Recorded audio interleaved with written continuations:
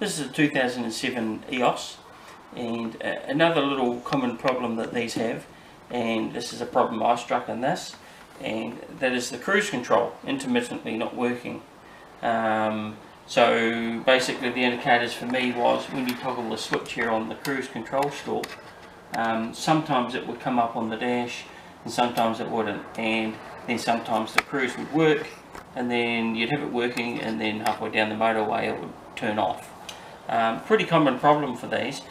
You can replace the complete stalk, but really it's a really simple fix, and it's a 5-minute job, so let's just go through that, and this solved it for me anyway. So what we're going to do is just use a simple, just a little very small screwdriver.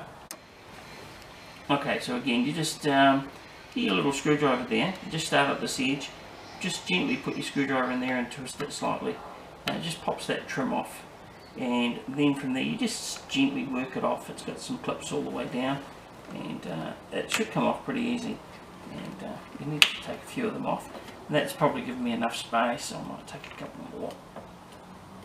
I think that'll be right. But that switch there, that just slides out, and if you gently just slide that out, and the cable here, that just pulls off from here, so you just pull the casing off here, and then we're left with the switch. And let's take that to the bench. Right, so all we need to take it apart, you can see there's two, now it's a T9 Torx, so there's one screw there and one screw there, so we're just going to take them out.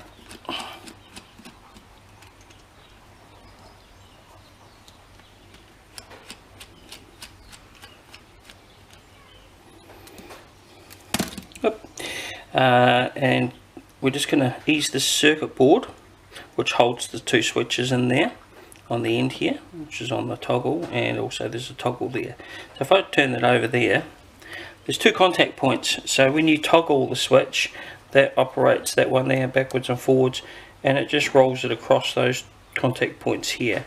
So all we're going to do to fix the problem is clean those, and clean those contact points there with a little bit of alcohol.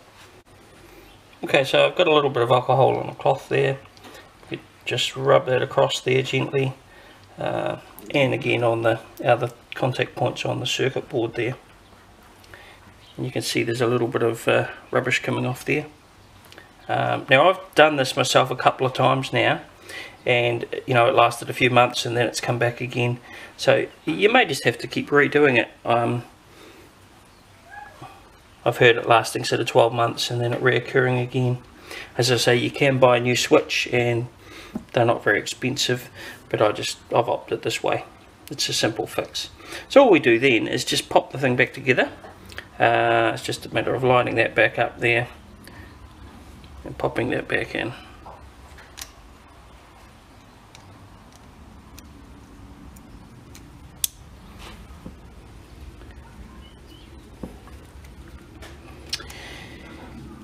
And it's as simple as that, and then we just reinstall it back in the car and test it. Okay, so all we're going to do is just reconnect it back up here. That just simply pushes on, and then we'll just fit that back into there. Just slides back in. It's really quite simple, and then just clip the back on. And there you have it. It's as simple as that. So let's try this. Okay, so let's turn the ignition on. And when I turn the switch on, you'll see the light come up on the dash. Off, on, off, on. As I say, that's normally enough to fix it. It's a really simple fix. So give it a go.